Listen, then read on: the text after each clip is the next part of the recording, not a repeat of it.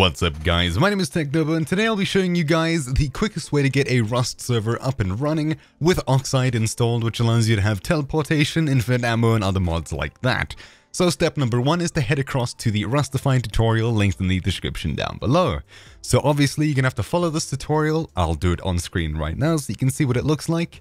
Basically hit the download button for steamcmd, it's right there. Open it. And then drag and drop it into a folder and run it.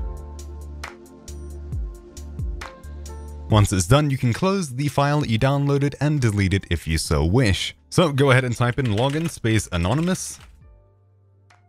And if you'd like to set a custom folder for it to go into, you can follow the command here, force install dir, but I'm not going to do that. I'm instead just going to type in app_update 2858550. I find this easier to use because it goes ahead and installs into this folder here. Because it's the only server we want to run, we don't specifically need to put it into special folders. If you head into Steam Apps, Common, you'll see a Rust dedicated folder. This is where it will download to. If you look in downloading, you'll see it's downloading right here. So obviously, if you'd like to download the beta versions or staging branch, just go ahead and add -beta, space staging, or pre-release to get those different versions. Now, of course, this is going to take a while, and unfortunately, you're going to have to download the entire 8.4 gigs again for the Rust server. You can't just copy paste from your game file into here. Now, of course, I have a 200 megabit per second fiber line, so this is going to be a very quick download of probably 5 to 6 minutes. So I'm going to go ahead and time-lapse this download for your enjoyment. Once that's finished, go ahead and type quit and hit enter. Then in this folder, right-click new text document and name it start.bat. If you can't get rid of the .txt, make sure to hit view, and then make sure file name extensions is ticked, and then make sure it's .bat and not .bat.txt. Right-click edit, then go ahead and copy-paste the piece of script in the description down below. And make sure to change this right over here to your folder in here. So go to Steam Apps, Common, Rust Dedicated, copy this with Ctrl+C, and then paste it into here. Once that's done, make sure you set the server password. If you don't want one, go ahead and remove this entirely, or make sure that the server password is blank. Then scroll across, you can set the max amount of players, and then set the host name to be what you want your server to be called. So we'll call it Rust Server Test. Set the description to what you want. You can go ahead and set the rest of these details, but you don't really need to. The last thing you need to do is set the Archon password to something very secret that you're not going to tell anyone. Then if you'd like your friends to join you over the internet, you're going to need to make sure the ports 28016 and 28015, the server port and the Archon port, are forwarded to your PC and your firewall allows them through. If you're just going to play it by yourself or on a local network, make sure your firewall is either temporarily disabled or you've allowed those same ports to your PC.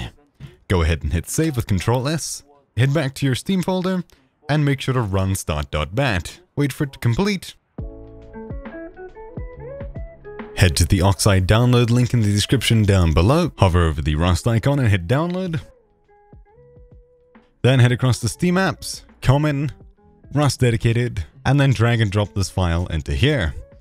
When it asks you if you want to merge, hit yes, and then hit do this for all current items, yes, and then replace. Now we're gonna have to quit the Rust server by typing quit and hitting enter. Then you can go ahead and close the Rust server and hit try again.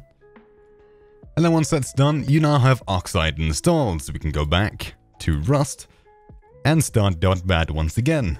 This time when it loads, you should notice that inside of the Rust dedicated folder, you'll have Oxide. And inside of here is where you can put your plugins. And then once you've put your plugins in there and made sure to refresh them, you can go to config and edit your settings there. So now obviously you're going to want to know how to set yourself as admin on the server, so you can go ahead and change server-side commands and all that good stuff like that. Be warned that a lot of Oxide mods will tell you to make yourself an admin on those specific mods using their specific methods. Now, at least for this step, you don't need to start up Rust and join the server, even though you'll probably want to do that at this stage. Be warned, don't connect just yet, otherwise once you make yourself admin, you'll have to reconnect. Go ahead and Google Steam ID Finder, or click the last link in the description down below, and then go ahead and paste in your Steam link, and hit enter, and then copy the Steam ID 64.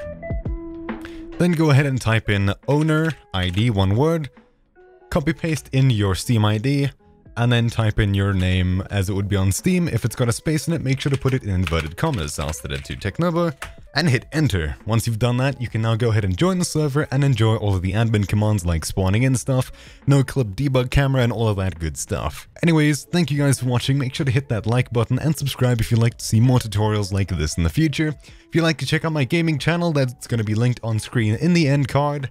And yeah, thank you all for watching. My name has been Technobo, and I'll see you all in the next video. Peace.